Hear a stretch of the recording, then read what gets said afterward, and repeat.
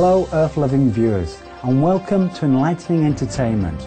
Today, in honour of World Environment Day 2010, we'll present excerpts from research articles on animal agriculture, the leading cause of climate change, as well as other serious environmental problems.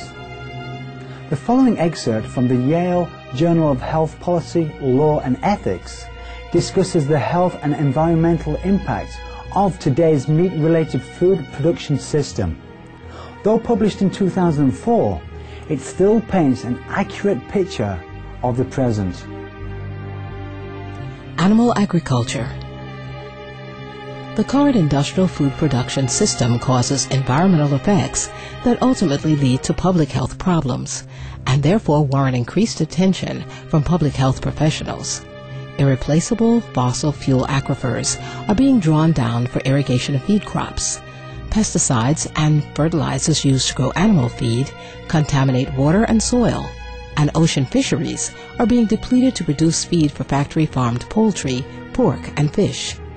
Animal feed additives such as antibiotics and heavy metals, including arsenic, end up in manure that is spread on fields, and manure from lagoon spills, leaks, and excess land applications contaminate waterways.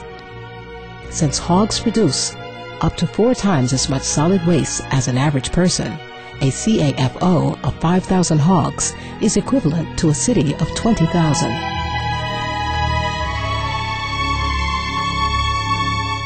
Biodiversity. The 2010 theme of World Environment Day is Many Species, One Planet, One Future, which coincides with the United Nations 2010 International Year of Biodiversity. In the 2006 report, Livestock's Long Shadow, published by the United Nations Food and Agriculture Organization, or FAO, livestock was identified as a major cause of biodiversity loss. We are in an era of unprecedented threats to biodiversity. Livestock now account for about 20% of the total terrestrial animal biomass, and the 30% of the Earth's land surface that they now preempt was once habitat for wildlife. Indeed, the livestock sector may well be the leading player in the reduction of biodiversity, since it is the major driver of deforestation, as well as one of the leading drivers of land degradation, pollution, climate change, overfishing, sedimentation of coastal areas, and facilitation of invasions by alien species. In addition, resource conflicts with pastoralists threaten species of wild predators and also protected areas close to pastures. Indeed, the livestock sector may well be the leading player in the reduction of biodiversity. Deforestation. South America's Amazon rainforest is home to one of the most diverse ecosystems on Earth. The rainforest regulates rainfall, ensures adequate water supplies for growing crops, and is a vital storehouse for carbon. But with deforestation, vast quantities of carbon are released into the atmosphere, thus worsening climate change throughout the planet. In an article published in December of 2009, President of the Earth Policy Institute, Lester R. Brown, shows how global demand for meat is at the root of this problem. Although the deforestation is occurring within Brazil, it is the worldwide growth in demand for meat, milk, and eggs that is driving it. Put simply, saving the Amazon rainforest now depends on curbing the growth in demand for soybeans by stabilizing population worldwide as soon as possible. And for the world's affluent population, it means moving down the food chain, eating less meat and thus lessening the growth in demand for soybeans. With food as with energy, achieving an acceptable balance between supply and demand now means curbing growth in demand rather than just expanding supply. Public health. Following a year's investigation by 55 scientists in 9 countries, the 2009 report, Public Health Benefits of Strategies to Reduce Greenhouse Gas Emissions, was published in the prestigious British medical journal The Lancet. The report found that a 30% reduction in the number of livestock animals had the benefit of reaching 50% greenhouse gas reduction goals by 2030 and saving 18,000 lives in the UK per year from the country's #1 killer, heart disease. We considered potential strategies for the agricultural sector to meet the target recommended by the UK Committee on Climate Change to reduce UK emissions from the concentrations recorded in 1990 by 80% by 2050, which would require a 50% reduction by 2030. With the use of the UK as a case study, we identified that a combination of agricultural technological improvements and a 30% reduction in livestock production would be needed to meet this target. Coordinated intersectoral action is needed across agricultural, nutritional, public health, and climate change communities worldwide to provide affordable, healthy, low-emission diets for all societies.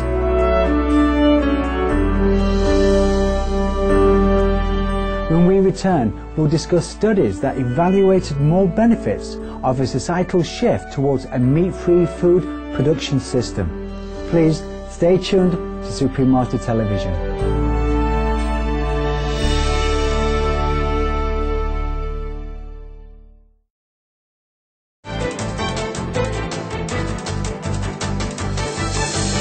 Welcome back to today's program, honoring World Environment Day on June the 5th. New opportunities. In the November-December 2009 issue of World Watch magazine, a report by Dr. Robert Goodland, former lead environmental advisor to the World Bank, and World Bank Research Officer Jeff Anghang, concluded that livestock raising is responsible for at least 51% of global warming. It is now possible to understand that the dramatic expansion of the livestock sector in recent decades may imperil humanity, and that there may be no way to manage the climate risk of either the food industry or the world at large other than by replacing livestock products with better alternatives. Apart from mitigating greenhouse gas emissions, the distinguished authors also offered compelling business incentives to embrace plant-based proteins. By replacing livestock products with analogs, consumers can take a single powerful action collectively to mitigate most greenhouse gases worldwide. Labeling analogs with certified claims of the amount of greenhouse gases averted can give them a significant edge. Analogs are less expensive, less wasteful, easier to cook, and healthier than livestock products. Action to replace livestock products can also reverse the ongoing world food and water crises. It has been predicted from within both the livestock and financial sectors that peak oil could bring about the collapse of the livestock sector within a few years. To be ahead of the competition in that scenario is another reason for leaders in the food industry to begin replacing livestock products with better alternatives immediately. Analog projects would be more labor-intensive than livestock projects, so would create both more jobs and more skilled jobs. They would also avert the harmful labor practices found in the livestock sector, but not in analog production, including slave labor in some areas such as the Amazon forest region. New perspectives. In a doctoral dissertation praised by the academia and discussed with much interest by the media and the public, economist Marcus Vinari studied the future prospects for meat eating and vegetarianism in Western society. Part of his study explains an alternative view on the environment that would make a plant-based diet the constructive choice. This platform includes normative claims about humans and their relationship with the environment. These 8 points are the following. 1. The well-being and flourishing of human and non-human life on Earth have value in themselves, or synonyms: intrinsic value, inherent worth. These values are independent of the usefulness of the non-human world for human purposes.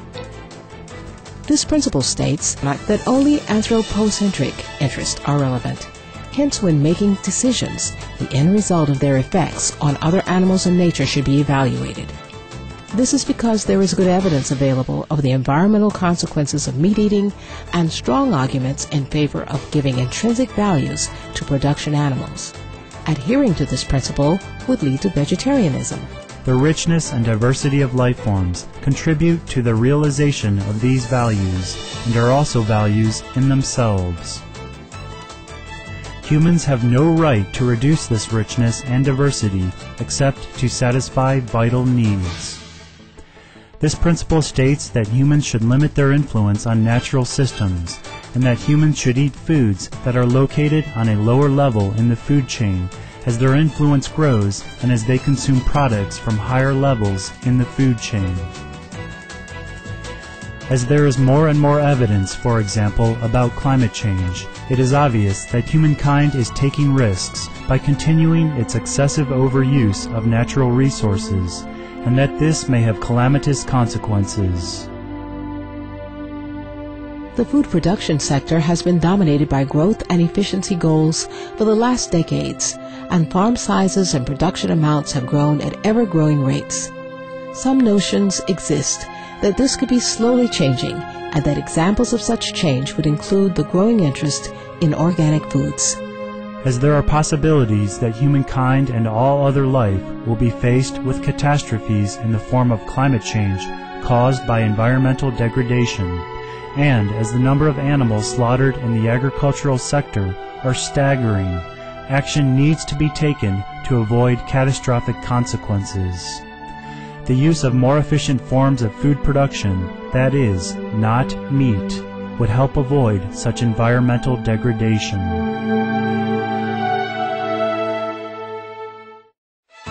On June the 2nd, a new United Nations-sponsored report released to coincide with World Environment Day stirred immediate attention among mainstream media. It stated that a global shift away from animal products is necessary to avoid the worst of climate change.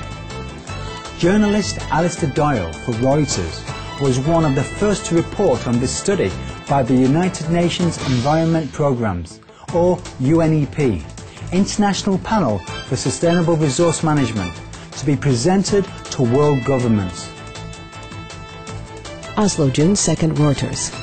An overhaul of world farming and more vegetarianism should be top priorities to protect the environment, along with curbs on fossil fuel use, a UN-backed study said on Wednesday.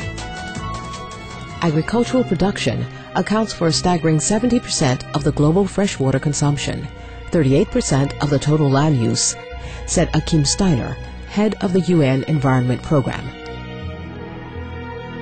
The report said consumers could help by cutting down on meat consumption and use of fossil fuels in heating or travel. Animal products are important because more than half of the world's crops are used to feed animals, not people, it said. A substantial reduction of impacts would only be possible with a substantial worldwide diet change away from animal products.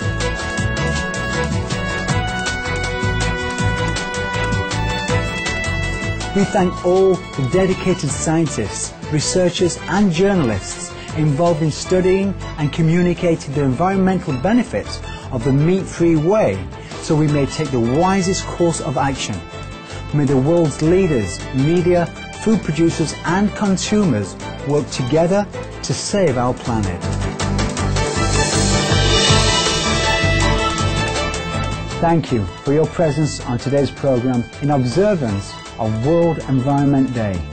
Please now join us for Words of Wisdom, up next after noteworthy news, here on Supreme Master Television.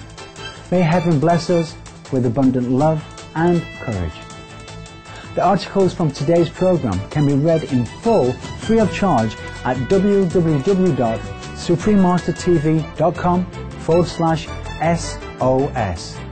Click on resources or in the following website.